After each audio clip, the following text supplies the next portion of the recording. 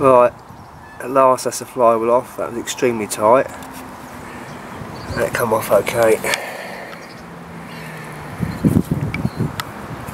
Just put a spanner across the magnets there as a keeper. Right, that's the back plate of the magneto with its coil and points box. HT lead isn't actually connected to the coil. There's quite a gap there, so something else needs looked at, but that's nothing serious. Yeah, the points are in this box here. If I open it up.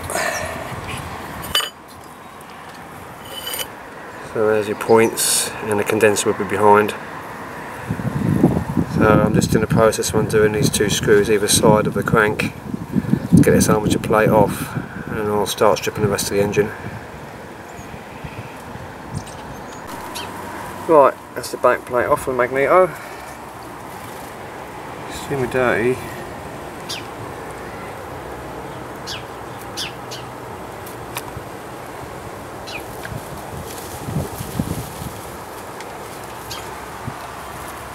Yeah, I think for give an external clean and I'll get the barrel off, I think. I've picked out the lettering on the front piece of the cowling. I think it's okay. It just needs a bit of tidying up. There's little areas where paint has gone where it shouldn't have done. But yeah, quite pleased with that. See, also I've actually removed the mesh guard. That's because I'm going to start this on an electric drill, so that's why it's been removed. Just cut that out with some snips and then made sure it's all smooth in there, no sharp edges. So yeah, so that's that. Right, got the barrel off. Doesn't look too bad in there. There's the piston. Rings feel okay, they're free. There's no big end or little end wear. Got quite a lot of end float on this crank. I might be able to sort something out of that with some different gaskets on the crankcase halves, but there's no up and down.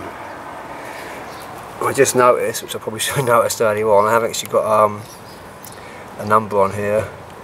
It looks like BXP. I think that's 1465.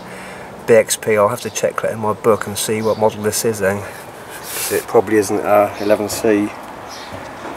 So we'll get on and do a bit more. Right, these are the supports that hold the engine. I'll just give them a bit of a clean up. I think I said earlier on that I might be painting these, but I've changed my mind. I'm going to keep these original. I think it'd be nice to do that. Plus I'm not going to paint the cowling now, so I think that'd be okay. There's no concern over a colour match or anything like that. So yeah, quite pleased with them. Not perfect, but they're fine. Right, just got to get these two bolts out here and then split the crankcases. So it's coming on. It's interesting to note the gudgeon pin for the piston is held in by split pins, it's one on each side. I'm not too sure, I need to check, but I've got a feeling these gudgeon pins only come out and go in one way, so I just need to check that. I'm going to dive in there.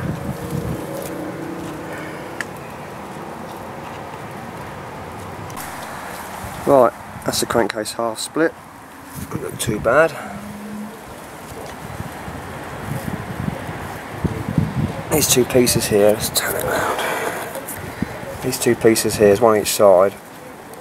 They're very tight in the holes here in the casting. So what I did was put two nuts together, made them secure against each other, and then wound this out enough. The other one come out completely. It's not threaded inside there, but it's very tight. First I actually thought it was threaded, but it's not. So that's I need to get this piece off here. That nut is loose now. Remove the piston.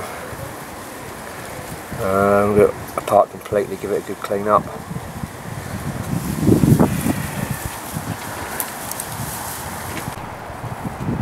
Right, just started work on stripping the magneto back plate and coil there.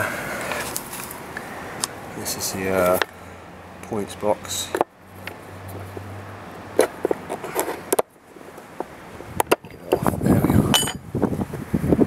So now the points.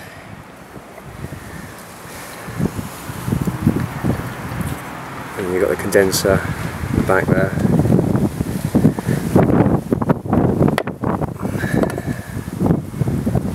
Yeah, it's in copy state.